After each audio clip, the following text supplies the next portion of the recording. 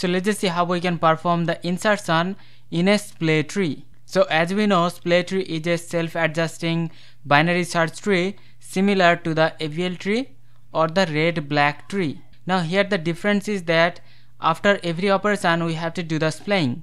So splaying is the process of moving elements to the root. So suppose we perform the insertion operation, after that we have to perform the splaying. That means the element that we have inserted, we have to move that to the root of the tree. So let's just see how we can insert these elements in our Splay tree. So here in this website we can visualize the insertion process in a Splay tree. So first of all, let's just insert the element 10. So because initially our tree is empty, so 10 will be inserted and we don't have to do any kind of rotation because that is the root node. Next we have to insert 20. So because 20 is greater than 10, so the 20 will be inserted on the right side of 10. So here 20 inserted on the right side. So here we have to perform one left rotation or the jag rotation so that this 20 becomes the root node. So here you can see 20 is now the root node after the rotation.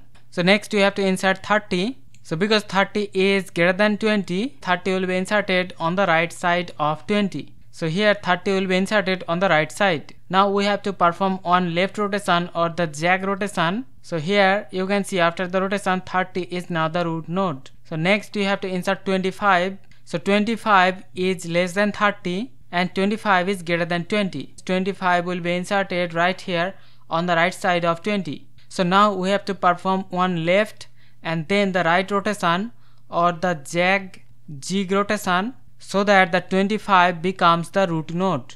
So after the rotation you can see 25 is now the root node. And lastly we have 5. So because 5 is less than 25, less than 20 and less than 10, 5 will be inserted right here. So here you can see 5 inserted here. So first of all we have to perform double right rotation, or we can call this the jig rotation.